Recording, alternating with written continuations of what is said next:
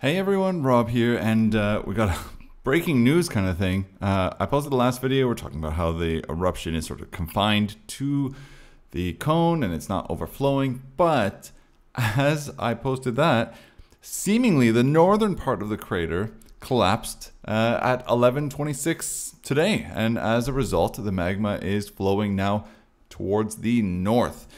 We have a video here from the MBF cam. Which is one of the news agencies here in Iceland, where you can see this unfold and as we play it. So this was all confirmed by Minnie Sigurðardóttir, a natural hazard expert at the Icelandic Meteorological Office, in an interview that she had with MBL or MBL.is, the news agency here. There was a little flow from it onto the north side.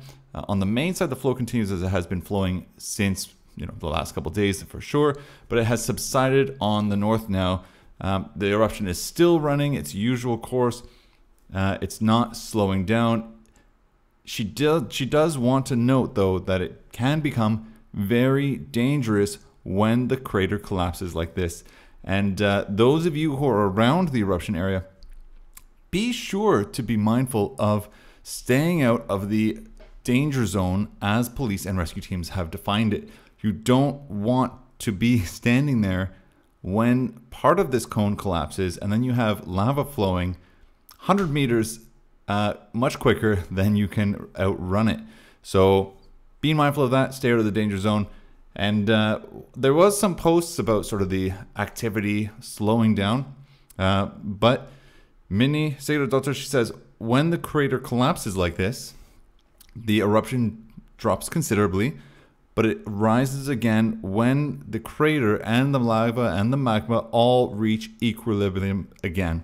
So it has not stopped. There's no signs that any of the activity is slowing down or speeding up. It's kind of remaining consistent. It's just part of it collapsed, as you can see here in the video. And yeah, stay out of the danger zone. On other news, as we let this play, we mentioned one of the search and rescue team members flipped an ATV or four-wheeler while on one of the paths. News updated on that. It is a broken arm, not as serious as was initially thought, which is great news on that front. So good thing that nothing serious came out of that. Broken arm, of course, we want to avoid all injuries as much as possible at the eruption site. Want to make it as pleasurable and fun and exciting as they can, given the circumstances that this is a very dangerous natural disaster, and that shouldn't be taken lightly. So that's it for the updates. Video of it collapsing here from the MBF cam. Again, it was just before lunchtime today. So until next time, thank you so much for watching.